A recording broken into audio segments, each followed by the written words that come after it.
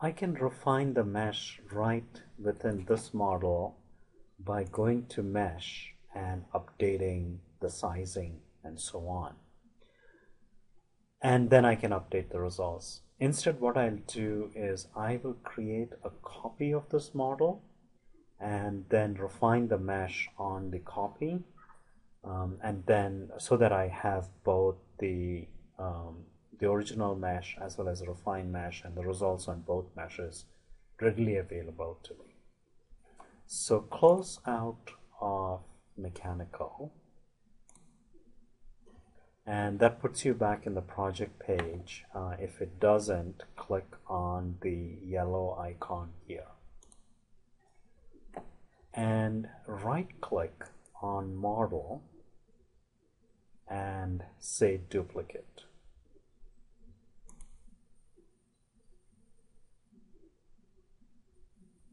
Twiddle your thumbs while it creates a duplicate of our original model.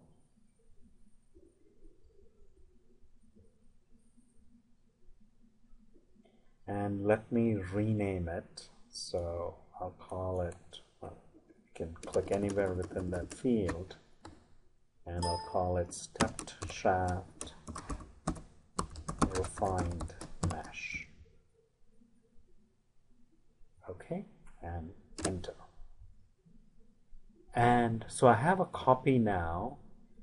Note that the geometry and engineering data are shared. So for instance, if I want to modify the geometry, I'll have to do it here, and that'll propagate through to the refined mesh also.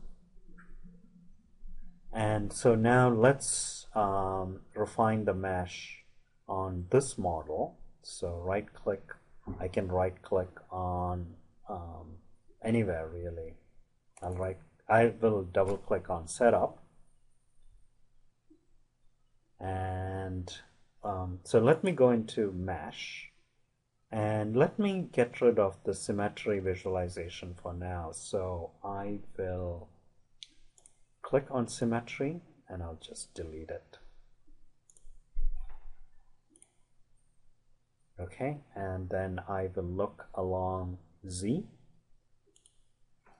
So that's my original mesh. And if I expand mesh here, I see that, you might recall that we put a face sizing in and we set the element edge size to be 0.2 inches.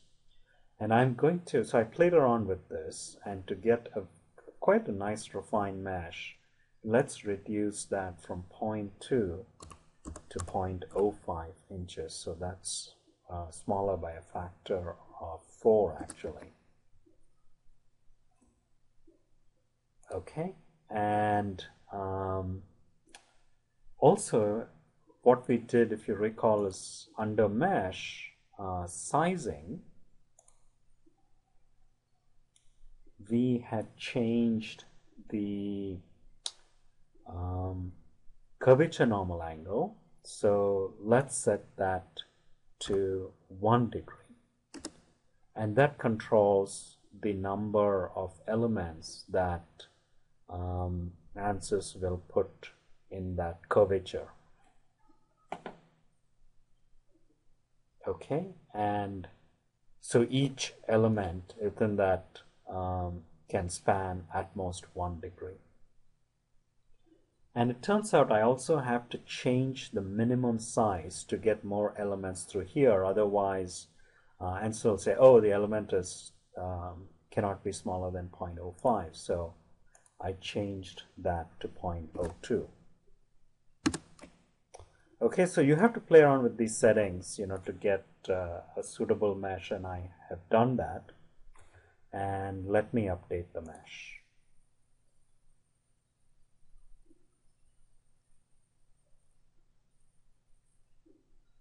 And so you can see I have a much more refined mesh, and if I use the right mouse button and zoom in, I can see that I have a lot of elements through that turn. So, and I can go back to the previous view by clicking on that icon here, And if I go and to mesh and look at the statistics, I see that I have around 8,700 elements and 27,000 nodes. So that's a very refined mesh actually for this geometry. And to get the new results, I will update the solution. And so ANSYS will redo the solution, i.e., calculate the stiffness matrices and the local stiffness matrices and assemble it into the global stiffness matrix, invert it, and get nodal displacements, and then extract the deformed shape and the normal stress. So, and if I look at the normal stress, I see that the maximum has changed slightly, and so now my stress concentration factor is 1.316.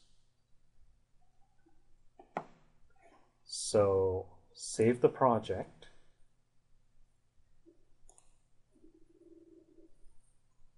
and you can close out of mechanical, and you can close ANSYS.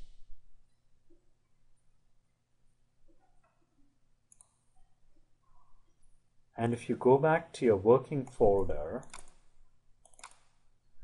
you see that you have this .wbpj file and the associated folder, and note that you need both of these to retrieve your entire project.